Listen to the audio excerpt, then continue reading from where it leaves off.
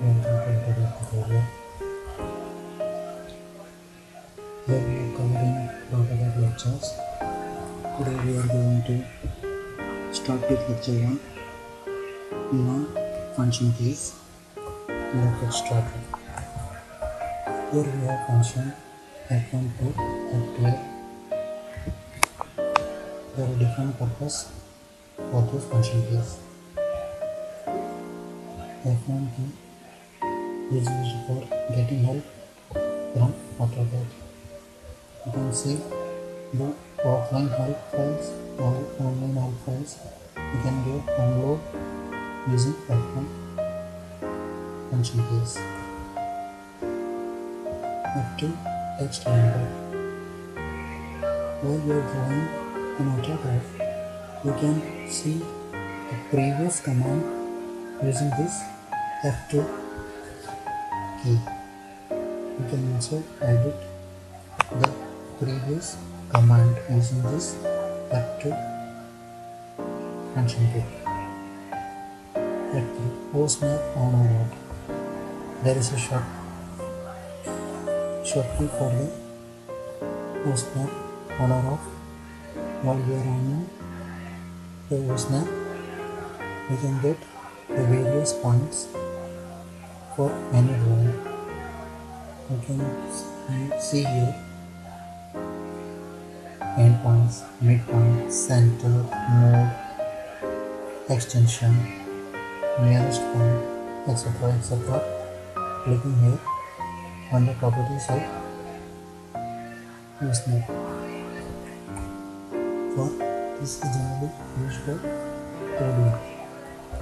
Similar way, we have F4 function key for 3D objects, OSNAP on or off. You can see the shortcut, and here are the various points you can drag similar to 2D OSNAP. Vertex, midpoint, center, perpendicular, near to face. For converting into 3D, you have to go to the settings shown here to change it to 3D basic or 3D model from 2D view. F5 is generally used for changing the direction of isometric or isoplane. Here for that, first of all we have to go to the command ds. Here shows the dialog box. First we have to click to isometric snap, then press F5 key. This will change the background of this image. You can see using F5 keys.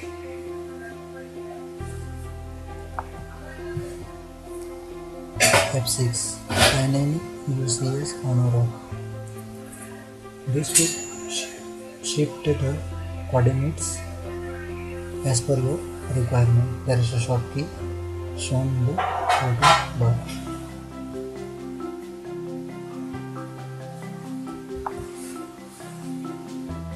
F7 grid on or off. There is a short key shown below. If we are setting the grid off, you can see the background of grid is off. F8 means ortho on or off. Here is the short key shown here. This ortho is generally used for getting the perpendicular of any line you have drawn. F9 snap on or off. There is a short key shown below.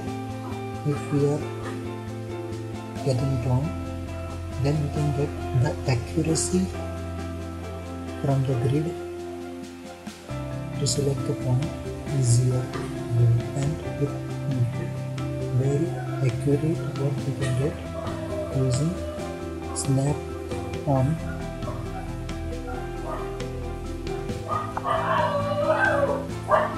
F10 means polar on or off. Polar on. We are setting an angle, you have to use polar on or off. Here are the shortkeys. You can set any angle using our required accuracy.